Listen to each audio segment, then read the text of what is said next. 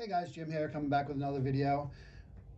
Today I have a variety of different things I want to share with you guys. I'm gonna start right off with a contest win that I received from Steve Speaks here on YouTube.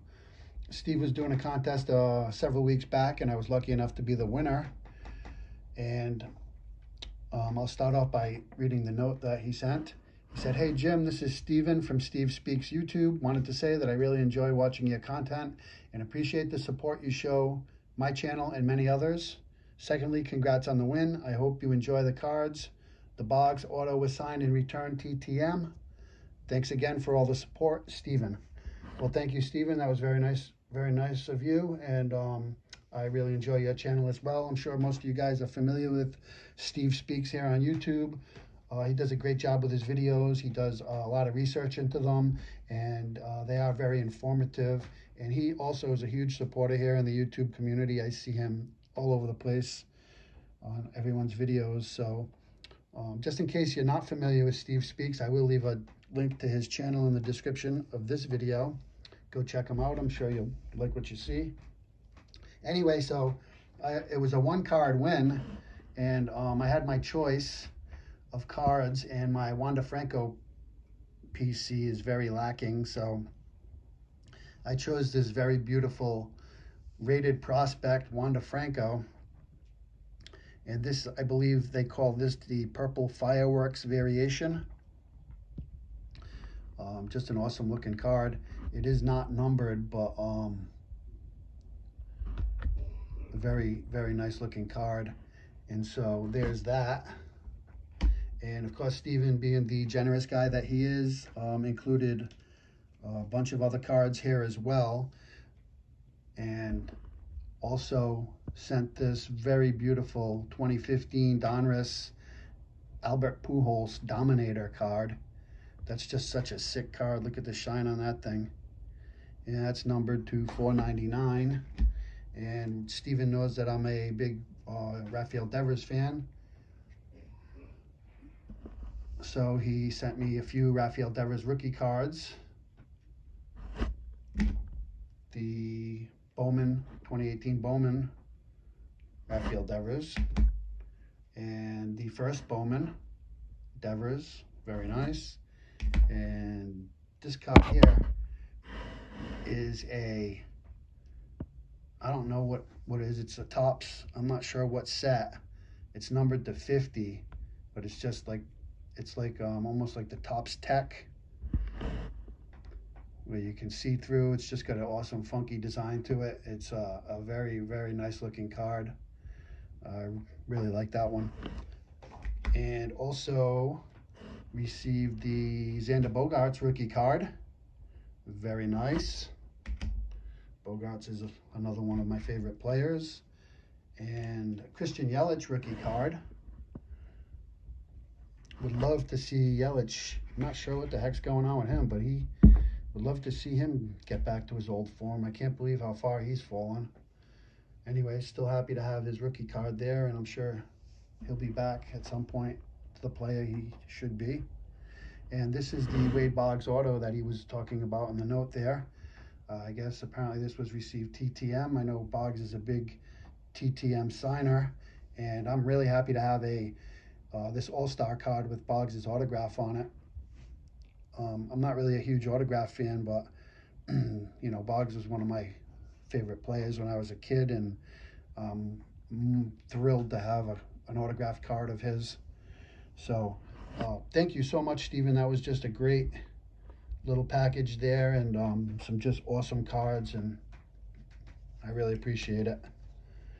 So again, I'll leave the link in the description if you guys want to go check him out. If you're not familiar, go on and do that. So next up, I'm going to move on. A while back, I had purchased a Nolan Ryan.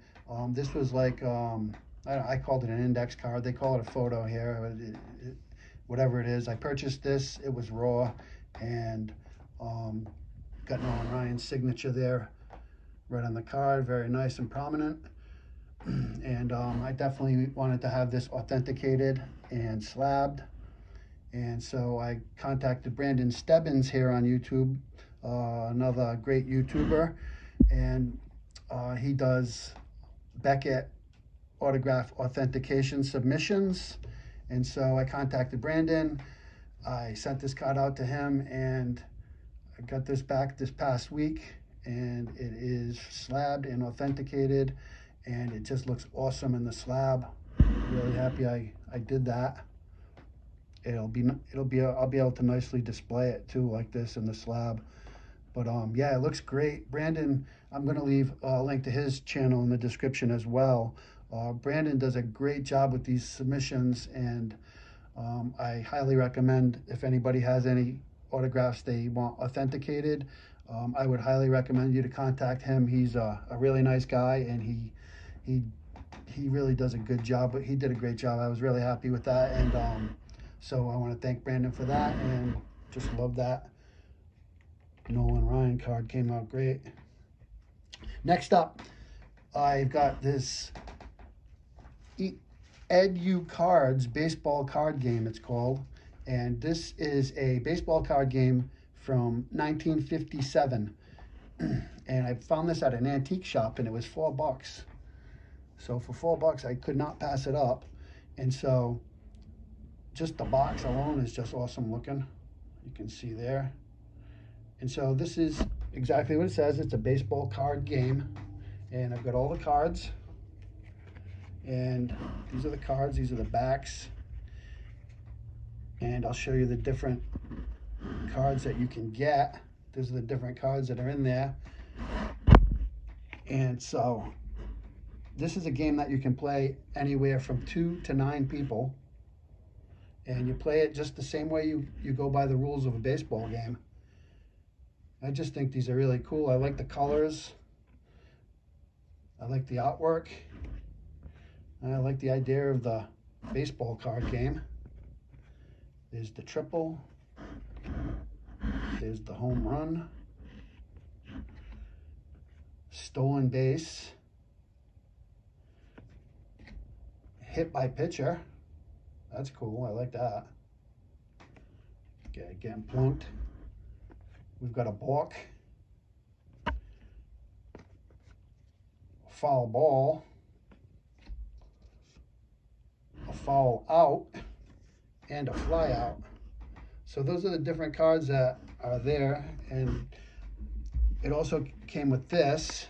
And so you just use this like as your playing board. And you just follow along. And so all you do is you shuffle up the cards real good. You shuffle them up. And the first player goes. And he flips cards until he either gets a walk or an out or a hit. Some type of a hit. So then, you know, he would get a single. You'd mark it down on the board. Then the next guy would go. And so on. And like I said, they can play anywhere from 2 players all the way up to 9 players. And so it was pretty cool to find this, and for $4, I couldn't pass it up. And the great thing is it's got the paper with it with the instructions, and it actually says at the bottom there, it says paste this sheet on cardboard to keep it from tearing. So obviously that was never done, so that's the reason why it was included here with this game. So there's that. Just thought that was pretty cool. Wanted to share that with you guys. So next up, I've just got a few pickups. I was at a... It wasn't like a thrift shop, I guess you'd call it, a consignment shop. They had a little area where they had cards, and typically I've been in this place before, and they don't usually have anything great, but every once in a while I stop in there, and so I saw this and I thought it just looked really awesome. And it's a 1997 Skybox EX. Cut above Fred McGriff card, and I just thought it was really cool looking. It definitely caught my eye. So they had a $5 sticker tag on it, and I looked it up, and they were selling like $40 or more on eBay. So I thought, what the heck, I might as well grab this. Love the die cut and a saw blade, and nice shine to it. So yeah, that's the cut above Fred McGriff that I picked up at the consignment shop. And I got a few slabs here. Most notably this very beautiful 1965 Topps Steve Carlton rookie card. Picked this up Just probably one of the nicer 6s you'll see. Very nicely centered. No print marks or print dots or anything like that. Very nice. The colors look great. The corners are pretty good. And even the back, you don't have any real chipping or edge wear or anything like that. So a little bit off center there on the back, but otherwise not bad at all. Just very beautiful card. This is my 63rd PSA graded Hall of Fame rookie card for the post-war Hall of Fame rookie card set registry. And so I was very happy to pick that one up. Also picked up a 1999 Bowman Chrome CC Sabathia. Very beautiful card. I expect Sabathia will be in the Hall of Fame here within the next 10 years or so. Just love these old Bowman cards with the etching. They really made nice cards, you know, back then in the 90s. They don't put as much detail into these cards now, I don't think, but that's my opinion. And so I also grabbed this card. It's a 2001 Topps Ichiro Suzuki rookie card. As you see there, it's a 5, and normally I wouldn't be interested in purchasing a mid-grade card like this, but this is kind of like a case of buy the card and not the grade, because first off, I paid what I paid for this was, you know, less than $50, which, you know, raw cards are selling for, you know, $50 or so. But you know, there's really not a lot wrong with this card. There's a little white speck down here on the bottom, but otherwise it's really not that bad. And there's a little white spot up here, but I mean, I don't know why it's a 5. Here's the back. The back looks good too. So yeah, I mean, whatever, it's a 5, it's a 5. I paid raw price for it. It's slabbed, and you know, at some point I'll probably upgrade, but for now, hey, what the heck. And that's all I got, guys. Friday. Hope everyone has a great weekend, and bye for now.